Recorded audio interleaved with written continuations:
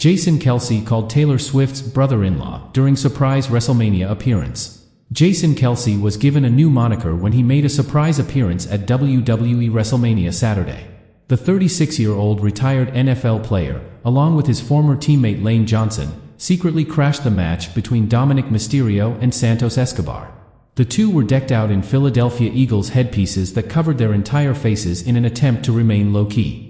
However, when they removed their masks and matching black tank tops to reveal their identities, broadcaster Pat McAfee said, "Welcome to WrestleMania, Philadelphia Eagles."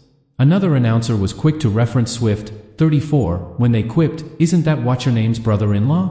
The Pat McAfee Show host, 36, then belted out her hit song, 22, before clarifying, "Is that who you are talking about?"